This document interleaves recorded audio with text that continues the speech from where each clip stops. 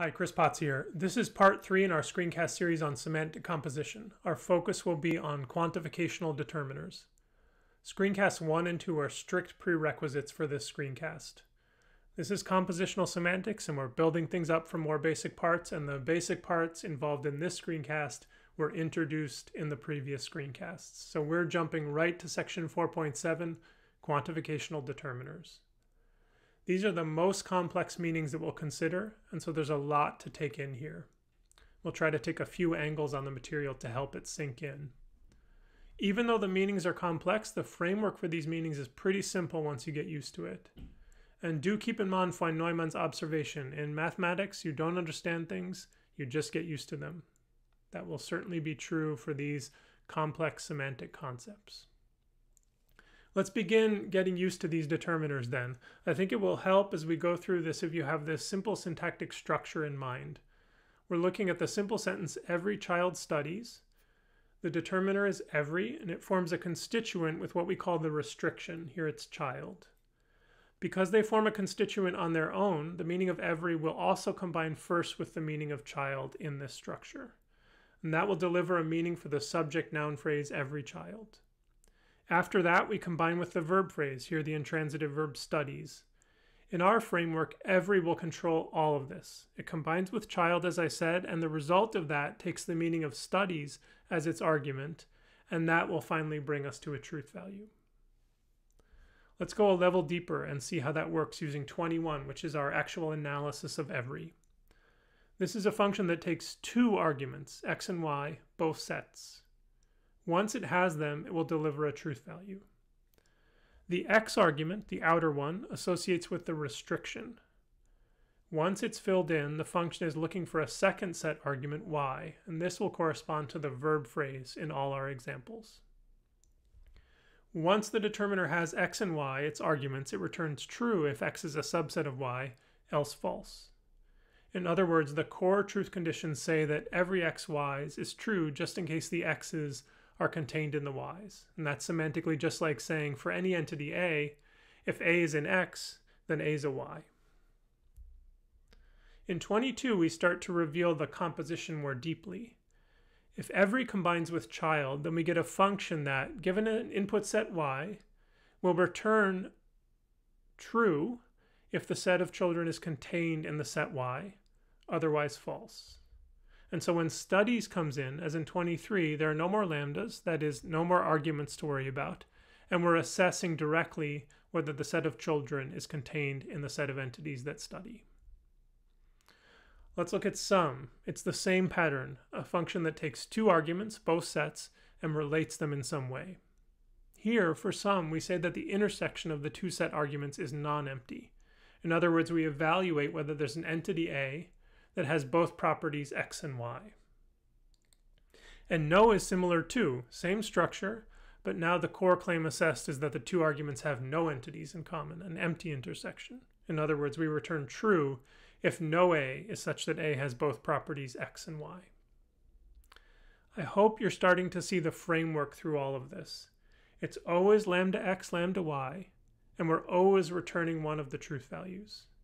The only thing that changes is the core claim, the core relation we're defining between the two set arguments. So for at least 3, for example, we say that the cardinality of the intersection is at least 3, which is just to say that we check to see whether there are at least 3 things that have both properties. At this point, you should be able to fill out at most 3. I've given the framework, and the relation we want to define is a cardinality one, roughly like in 26. Let's look at one more for now. This is the case of most, which is interesting because it shows a more complex relation. The intuitive analysis is that most x's are y's is true just in case more than half of the x's are y's. To calculate that, I've given it as an explicit proportion. Okay, there are lots of other determiners we could consider. We'll do that a bit later as we study the full class of determiners. But we have what we need now to bring these meanings into our grammar. So you should be able, for example, at this point, to give a meaning for between 5 and 10 totally from scratch. Feel free to use the reference framework in 27 to get you started. and make sure that you can think about what the relation is. And keep in mind that in principle, you can do whatever you want to when it comes to specifying the relation. There are no formal limitations at this point. Just say what you think would lead to the correct semantic analysis in terms of the two input arguments, both sets, x and y.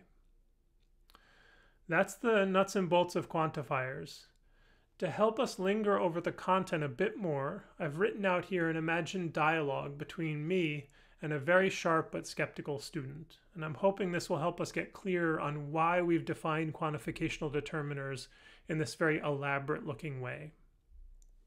So the student asks, you define quantificational determiners as denoting relations between sets of entities. Isn't that too complicated?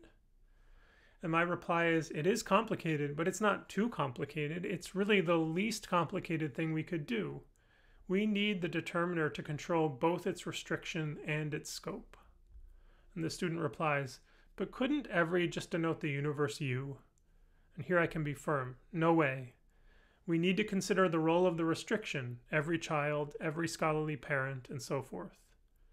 And so the student says, okay, then let's say that every student picks out the set of students, and every parent the set of parents, and so forth. That would at least be somewhat simpler. And I reply, that still won't work. Suppose the meaning of every student was the set of students, for example. What would we do with the verb phrase? We need the meaning of every student skateboards to be false and the meaning of every student speaks to be true. What are the criteria for making that distinction? And here my imagined student falls into my rhetorical trap. The student says, well, the criteria could be subset as you gave it. The meaning of every student skateboards is F because the set of students is not a subset of the set of skateboarders. But the meaning of every student speaks is T because the set of students is a subset of the set of things that speak. That's just like saying if X is a student, then X skateboards, and it seems intuitively correct. And I say, exactly, but that's just a rephrasing of the analysis we actually gave. You start with this claim here, with the set of students as a subset of the set Y. In our framework, we explicitly bind the variable Y, and that gives us lambda Y at the start. And this is intuitively a set of sets, and that captures the variation we just noted in truth values for different verb phrases. And this is the meaning of every student, in fact. And to get all the way back to the meaning of every, we just abstract out the first slot too. And now we've arrived at our proposed meaning in 21. So here the student switches gears. Okay, you convinced me for every, but surely no student, etc.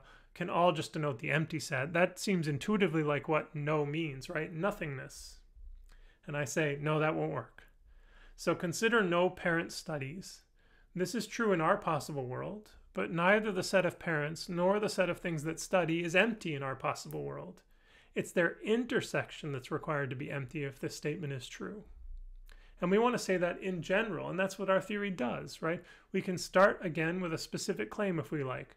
The set of parents and the set of things that study is empty. We back off to get the meaning of no parent by abstracting out the second slot and adding lambda Y. And then we do that once more and we've got the meaning for no from 25.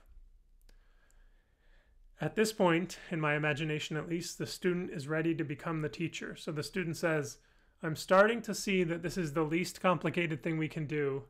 And I also see that this basic setup can work for lots of determiners. We start with our framework and then we just need to specify what the relation is for any given determiner. And I like this as a working strategy. And the student says, and if we want to, I can start with a specific instance of what I want to capture, like most students skateboard. And then just back out the variables with lambda binders, first for the scope and then for the restriction. And now I can only applaud. Beautiful. But then I have to add, and remember to always do the binding in the order that you did it in your example. Restriction outer, because it comes in first, and scope inside because it comes in second. And that's important because some determiners are order sensitive with respect to their arguments, like most and every. All right, excellent. That completes our introduction of the semantic lexicon. In the next screencast, we'll show how to bring all these meanings together when interpreting syntactic structures.